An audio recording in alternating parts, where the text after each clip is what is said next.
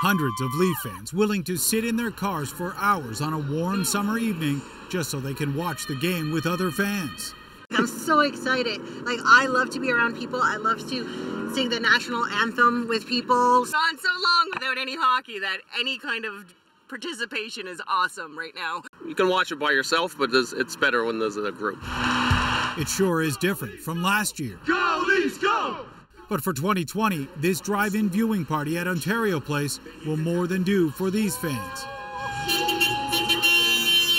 Can't be with people, but this is our way to be with people and cheer on the best team Toronto has. And that way we can be as together as a family in a safe environment to cheer them on. For other fans, this year means a change in tradition. For years, Doug Radford has converted his Toronto home into a shrine during the playoffs. It's just always been known as an open invitation once they sort of see the Leaf Shack sign. Inviting anyone and everyone into his backyard to watch games on a big screen. Weekend games, you would get up to about 100 people. This year, he's only invited a handful of close family and friends to protect his 80-year-old mother-in-law who lives next door. We have to be quite careful about that. We're, my wife is in there every day and, bringing meals and all that.